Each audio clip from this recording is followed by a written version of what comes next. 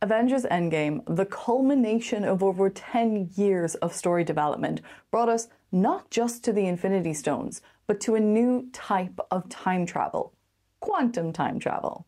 Now, as a do-or-die MCU fan, I will be the first to say that every line of Ant-Man hurts my science brain. But just how crazy is this concept of time travel through the quantum realm? Just to be clear, the quantum realm isn't a real place. I'm Abby, your pop culture scientist, and this is Hollywood Science Avengers Endgame. Now, in my last video, I broke down some of the main ideas around quantum time and how this can lead to quantum time travel, or could lead to. So if you want some more details on some of today's topics, then be sure to check that video out. But in this video, we're going to review quantum time and closed time-like curves briefly, and then go on to look at the Planck scale and the Deutsch Proposition and what this all means for quantum time travel. So let's get into it. Time works differently in the quantum realm. The only problem is right now, we don't have a way to navigate it. Now, I've made fun of the science of Ant-Man a lot, but was he right about this? When we describe events in science, mathematically speaking, we have to specify a direction for time. As we've said, cause precedes effect.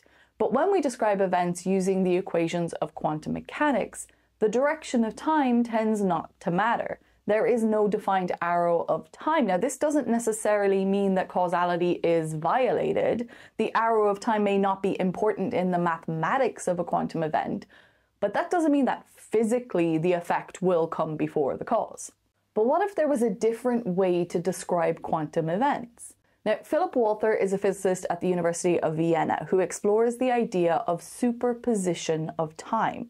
The work demonstrates that in quantum systems, events can happen in a superposition of different orders. Cause can happen before effect and after effect at the same time. This phenomenon is known as quantum superposition of causal orders, suggesting that causality may be subject to quantum weirdness. But let's take this further. Vlatko Vedral, a physicist at the University of Oxford, aims to treat time more fundamentally within quantum mechanics, maybe even treating time as entangled, or revising the wave function so that it encompasses behavior across all space-time. Now, this approach leads to ideas in quantum gravity or quantum space-time, where time could have quantum properties and not just be a classical backdrop for quantum fields. Time entanglement specifically has implications in connection with closed time-like curves and quantum time travel.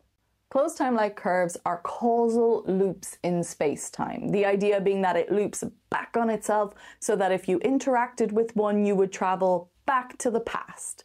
But while they're a mathematical possibility in general relativity under a bunch of different conditions, they would violate causality and lead to time travel paradoxes. However, if a quantum object can be subject to superposition of causal orders, and if it can be entangled with its different versions in time, then quantum time travel is perfectly plausible. For quantum objects under many specific conditions. This is extreme speculative physics, which is fascinating, but mathematical ideas don't necessarily have to be the right idea. But science is a process, and it is always evolving, so maybe, just maybe, Ant-Man isn't that insane after all.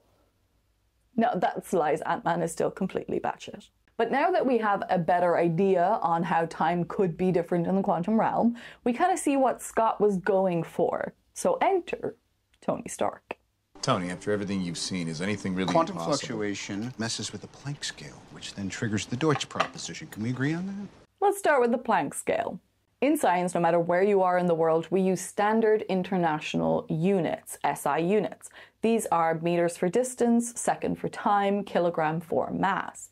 But there is another set of units that we can use that helps us describe the universe, and these are Planck's units. Max Planck developed a set of units which are based on properties of free space, so a vacuum where there is no matter. Why did he do this? Well, he wanted to set up units that would be independent of special bodies or substances, so that they would keep their meaning for all times and for all civilizations, including extraterrestrial and non-human ones, and he called them natural units of measure. Now, more simply put, if the units don't depend on a specific piece of matter, then they are truly universal. The units will be the same for all intelligent life now, in the future, in all of space. Now, as with the standard units, the main ones are a unit of Planck time, a unit of Planck distance, and a unit of Planck mass. We can think about it this way. In standard units, it takes light just over 3 nanoseconds to travel 1 meter. So a unit of Planck time is the amount of time it takes light to travel the distance of 1 Planck length. So why would quantum fluctuations at the Planck scale trigger the Deutsch Proposition? Is there even such a thing as the Deutsch Proposition? The Planck scale can be thought of as a limit to our resolution of space and time. We don't have any camera that can resolve something as small as the Planck length or pick up changes over the Planck time. But if we could in the future build this type of a camera, this is as small as we can ever go with our current understanding of physics. The Planck scale is the point where our standard predictions that relate to particle physics, quantum field theory, general relativity will not work. We can't describe anything this small over a time this fast with the physics that we currently know. At this scale, it's expected that quantum effects of gravity would be important. Now, the Deutsch Proposition isn't an actual term in physics, but considering ideas proposed by David Deutsch and what they're doing in the movie, I think I've got it.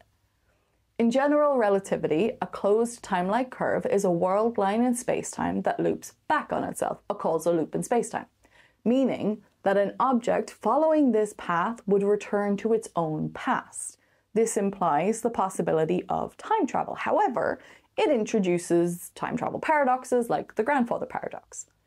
In 1991, David Deutsch wrote a paper that tried to resolve some of these paradoxes by showing that if a quantum system were to travel along a closed time-like curve, it is possible for a solution to exist that doesn't violate causality, doesn't lead to paradoxes. Now, he proposed that the quantum system could evolve into a superposition of states that are all self-consistent. So that in the case of the grandfather paradox, the quantum system could exist in a superposition where the time traveler both does kill and does not kill their grandfather. The self-consistency condition would ensure that the outcome is always consistent with the traveler's past.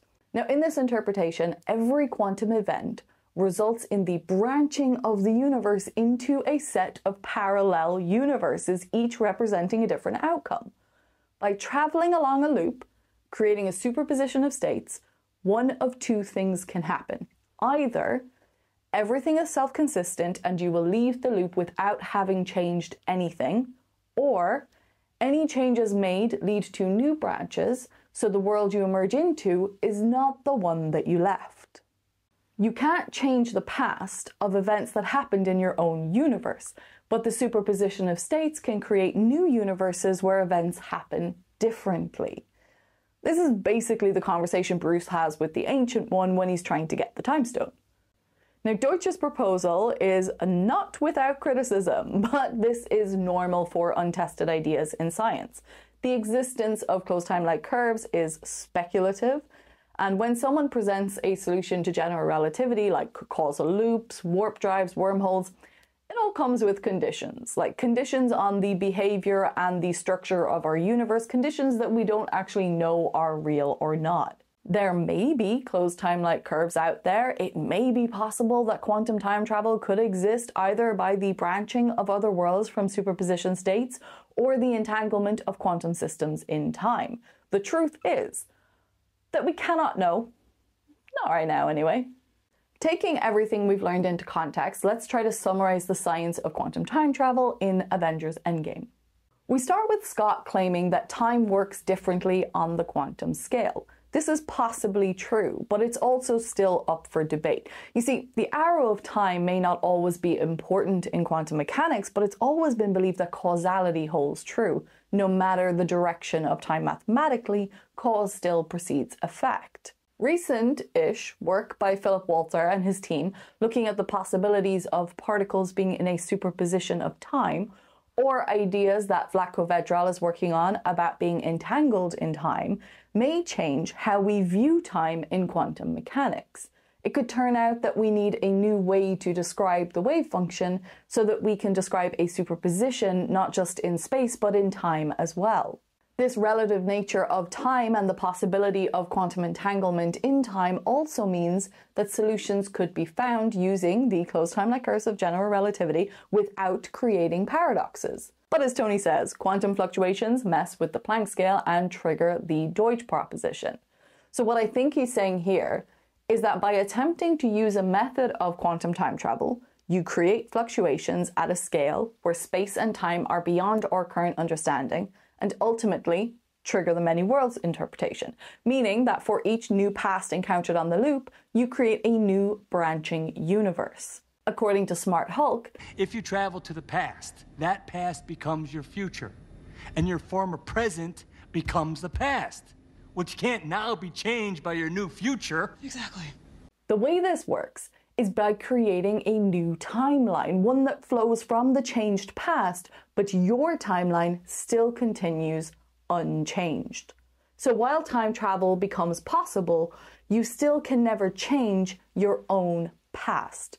You can jump to a different timeline where things turned out differently, like if the TVA doesn't catch you, but you can never change the past of your own timeline. That will always be self-consistent. This is why Rhodey can't go back in time to nix baby Thanos. Like, he could technically, but it wouldn't change anything for the Avengers. All it would do is create a new timeline, a new branch of the universe, one where Thanos doesn't exist.